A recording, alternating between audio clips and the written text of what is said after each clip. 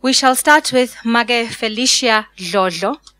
Mage Felicia Dlodlo is widow to Theophilus Viva Dlodlo, who was assassinated in Swaziland in Baban in May 1987. Good evening, everybody. My name is Felicia Dlodlo, and I'm the wife of Theophilus Viva Dlodlo, who unfortunately lost his life on the 22nd of May, 1987 in this country. May I just start off by observing protocol by saying, Your Majesty, Prince David, you are acknowledged by myself. I will not go through all the protocol that is normally required, but just to say thank you to everybody who has come to share this special day with us. So greetings to all. I'd like to thank the Masilela family for all the hard work that they've put into today. It's very obvious that they've really planned this well in advance. Thank you so much.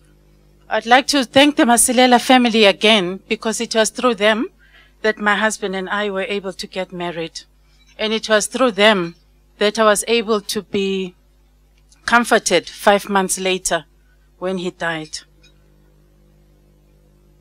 But before I start telling the audience about aspects of my life and what I've done since 1987, I'd also like to acknowledge the presence of my boss in the room, Mr. Robert McBride, who is the Executive Director of the Independent Police Investigative Directorate in South Africa. Thank you, sir, for honoring this day.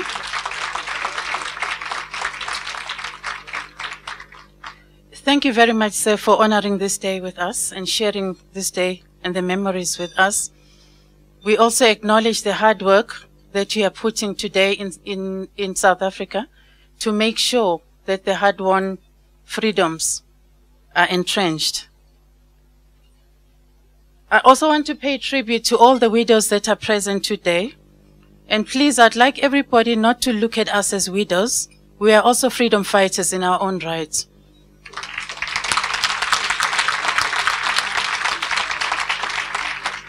I do pray that someday all the widows will be acknowledged not just as widows, but as freedom fighters.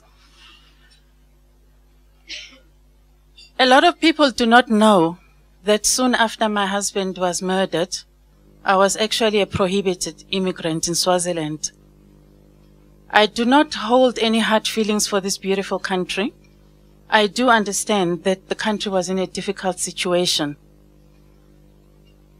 I want to thank the United Nations High Commission for Refugees for having embraced me at the time, for affording me refugee status and protecting me up till 1995 when I made the decision to come back home.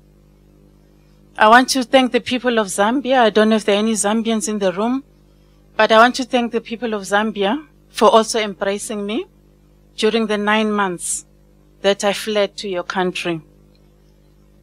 Above all,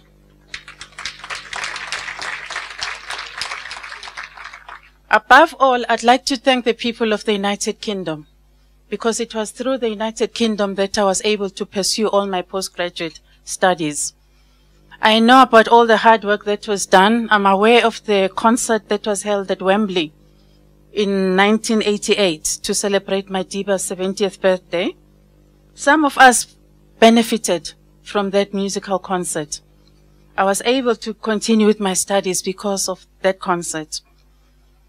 Like I said, I was able to also do my studies, and I was able to meet so many people from around the world.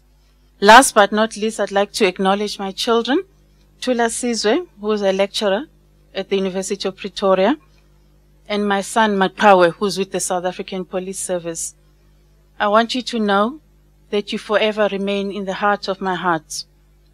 You have made me what I am today. Thank you very much. I'm proud of you.